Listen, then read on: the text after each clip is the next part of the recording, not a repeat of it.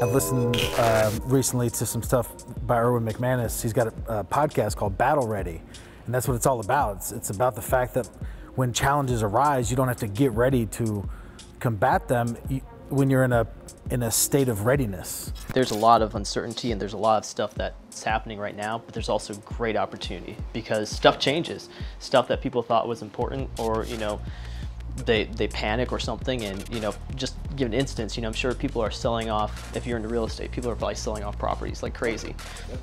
This thing isn't going to last forever. So there's people who are going to look at something and say that's worth value, and they don't realize that if they hold on to that, then it's going to be worth value.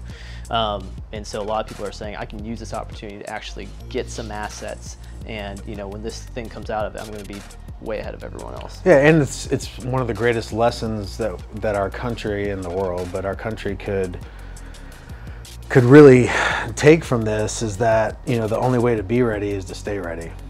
The only way to get ready is to stay ready. And the reality is 90% of Americans were not ready to go without income for a month. And so coming out of this, understanding that there will be more obstacles, there will be more difficult times that come up, it's getting your financial situation in order to where you do have that emergency fund, where you do have savings that are in place to where something happened, you got shut down, that you can survive. And that'll be a great thing for people to learn from this. That'll be a great thing for the economy as people start to accumulate that.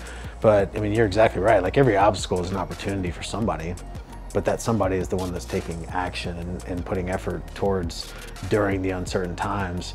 But whatever month it is that we come out of this in 2020, a year from now, there will be billions and billions of dollars made by those that took action during this time and made pivots and changed the way they did things, or just doubled down on the things that they were already doing, knowing that we were going to come out of it and people were going to need their services again.